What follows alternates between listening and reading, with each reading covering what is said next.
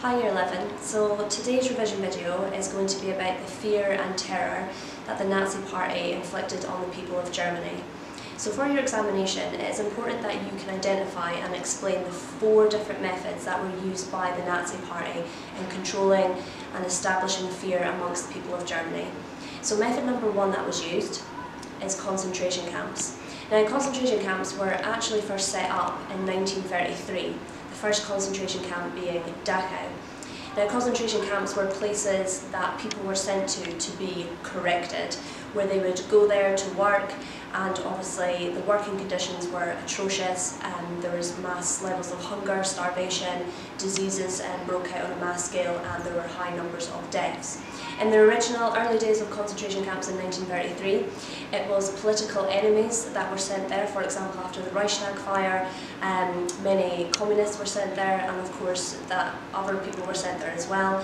Anybody who spoke out against Hitler could be sent there, Jewish people, ethnic minorities, Polish people, for example. So concentration camps were used for a wide range of people living in Nazi Germany, not just Jewish people, as most people assume. So that's method number 1 for concentration camps.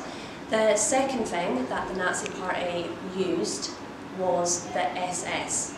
So the SS, they were nicknamed the Black Shirters. They were Hitler's personal bodyguard. They were a large organisation that worked fiercely closely with Hitler. They were extremely loyal to him. They were also very athletic, they were tall, they were muscly, and they were intimidating. And Hitler's personal bodyguard, the SS, would accompany him to meetings, to rallies, and they would use bullying and scare tactics to keep the people of Germany under submission and under Hitler's control. The third method that we'll talk about now is the Gestapo. So the Gestapo, otherwise known as the secret police, was perhaps one of the most fearful methods of Hitler and the Nazi Party. The Gestapo, the secret police, they would look like just normal people, and sometimes you would have people working in their day job, for example a teacher, and then their second job would be working as an informer for the Gestapo. That's what they were called. They were known as informers. And they're pure and simple. The job that they were designed to do was to spy, to listen out for conversations, to check what were people talking about amongst themselves. Were they criticising Hitler? Were they saying bad things about him? What was the support like for Adolf Hitler?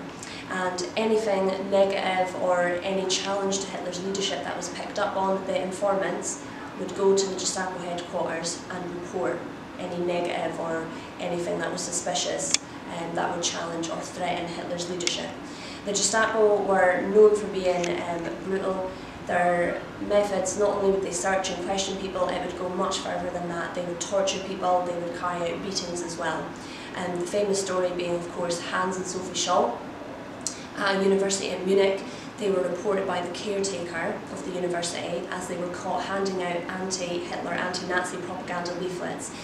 The caretaker reported Hans and Sophie to the Gestapo headquarters, where they were arrested, tortured. Sophie was tortured so badly her leg was broken, and as a result, after they're tortured, they still wouldn't have confessed to their crime, their only crime being that they handed out a leaflet, and they were both executed. So needless to say, the Gestapo, a very fearful organisation, and the scary thing about the Gestapo was you didn't know who was working for them. They would just look like a normal, your everyday average Joe person. So very difficult to actually work out who was working for the Gestapo. And last of all, the last method that was used was the normal police force and the law courts. So that aside from the Gestapo and Hitler's private bodyguard, the SS, you had the normal regular police force and you had the law courts as well. The ordinary police force just carried on with their normal day-to-day duty and work that they did in Germany, just a normal police officer role. But they ignored most of the crimes that were committed by the Nazi Party, especially some of the more violent crimes that were committed. For example, Kristallnacht, the night of broken glass, where 91 Jewish people died that night, beatings, torturings. Generally these crimes were ignored by the police force.